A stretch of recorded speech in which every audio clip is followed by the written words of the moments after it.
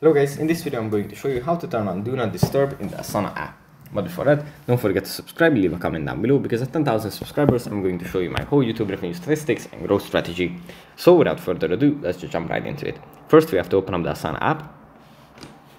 And here it opens up in the home menu where we have our projects and tasks. From here we just have to go into account in the bottom right corner. And then under the notifications section, we find Do Not Disturb.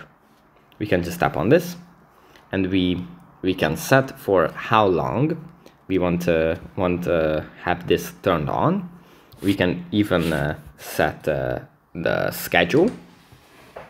Like we can set that, okay, the Do Not Disturb function turns on from this time of the day. And we can also add the days off when we are just not receiving any push notifications from the app. After we are done, we just tap on save in the top right corner, and that's it. Thanks for watching, and I'll see you in the next one.